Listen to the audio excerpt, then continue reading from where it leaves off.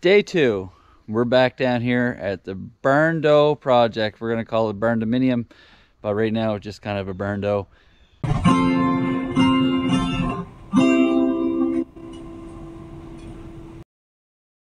I am putting the deck on the front of the building today. If you look up behind me, you're going to see there's a little ledger board up there that's pressure treated. We're going to be putting on all the hangers. We're going to be putting the posts in and getting them straightened away. There'll be a header up over top, and then all the joists will be in. I don't have the deck planks right now, but we're going to get it all framed in and get ready for decking. And this needs to be done so that I have access to replace this door and that window, because neither one of them are any good. They're leaking so bad that it's not going to make any sense to insulate if we don't replace the windows and door. All right, guys, let's get going.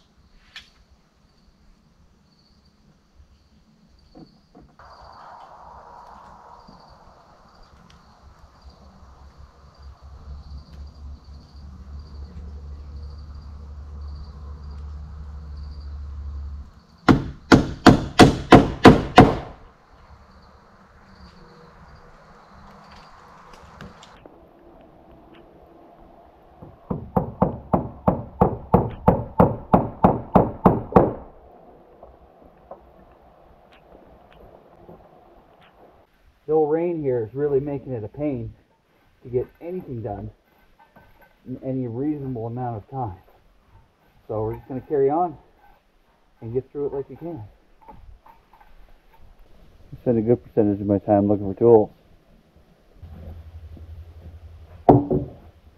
So what I'm going to do now is I am going to put up one of these joists, the one closest to where that post is, and then I'm going to put a vertical board on, or I'm going to put the level on top of the joist. This should be cute because I'm doing it by myself, and then I'm going to tag that joist in when it's perfectly level with this board. You'll see what I mean.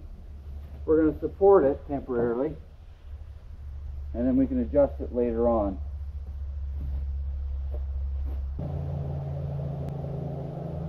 Patience is not a virtue. It's a skill set.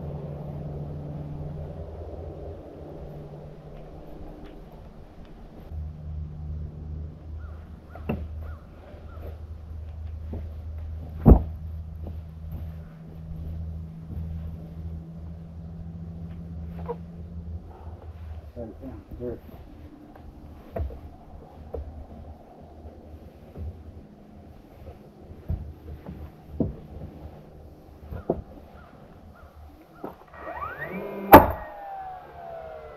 Oh God, should have done that first, eh?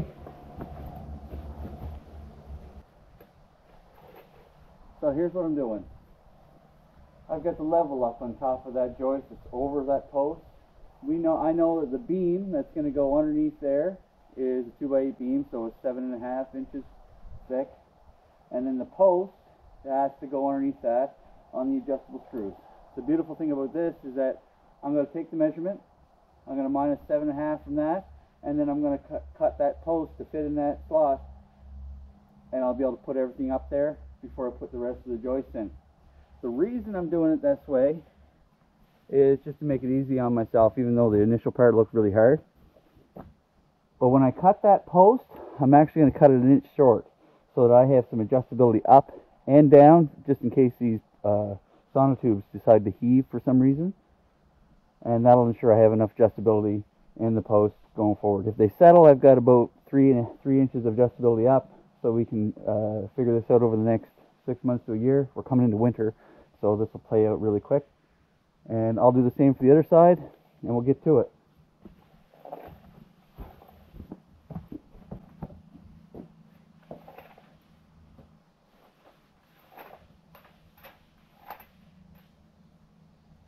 we just have to be close-ish.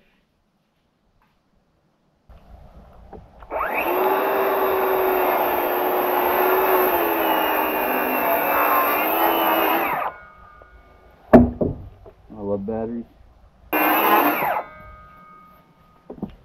Yes, we're all sad it didn't fall, but we knew that wouldn't happen.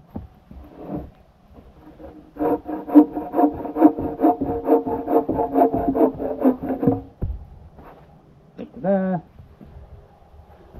That side will go down.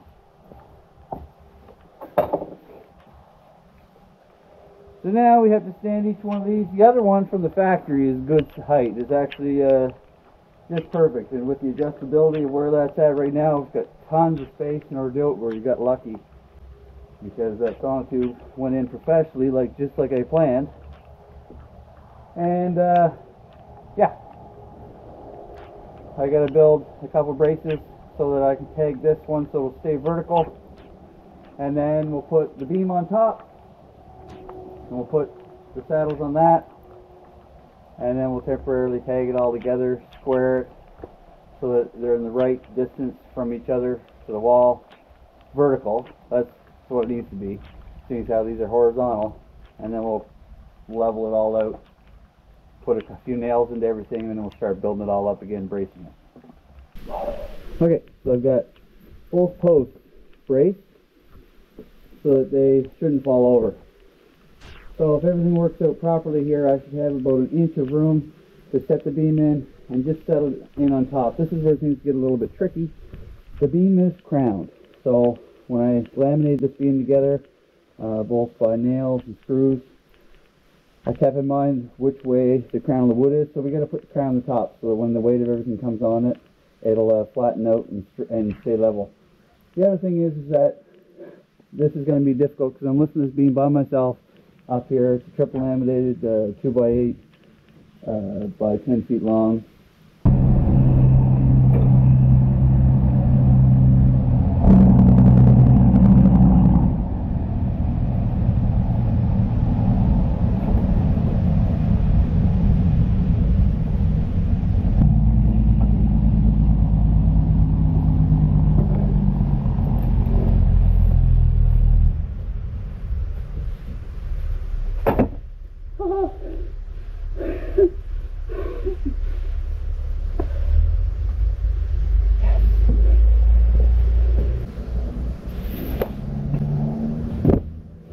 So that was the physically hard part. Complicated part now is that I have to line it all up to the other board back there by squaring it, and at the same time I have to make sure that the vertical posts are completely vertical. So clearly it's got to go that way by quite a ways, so we'll start walking it there.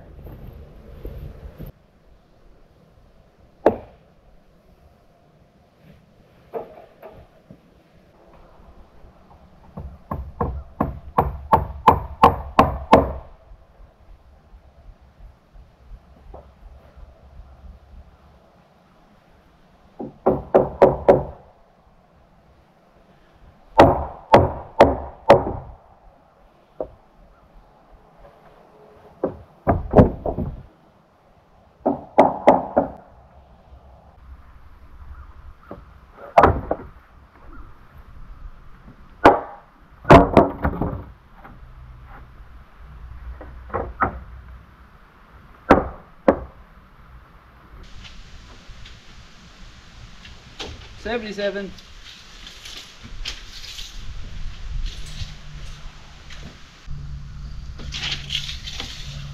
$78.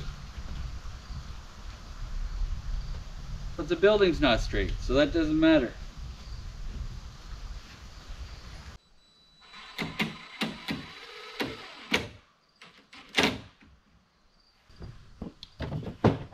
So I just put those temporary tabs on so it'll hold the board.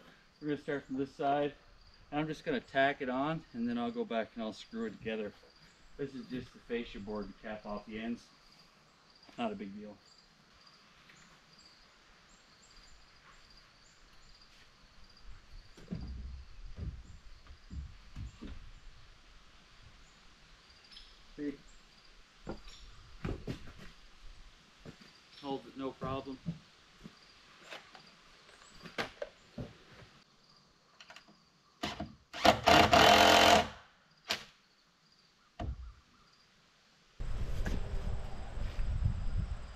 gotta put the decking on, and I'm not worried about the rails right now. Those will go on after, but the decking's gonna go on because the next step is to remove that window and that door once the decking goes on. It's all braced up. We're gonna do a few knick-knacky things to make sure that it stays there. It is level.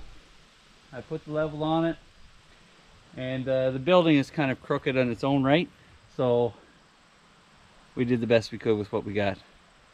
I'm gonna do a few extra things, like I said, in the future, just to kind of make it more happy for me, but we're good. We're all set. Deck day done. Got some acorns over a tree over there. We're gonna throw these around, see if anything sticks. Never know, maybe we'll have some acorns in it. 30 years.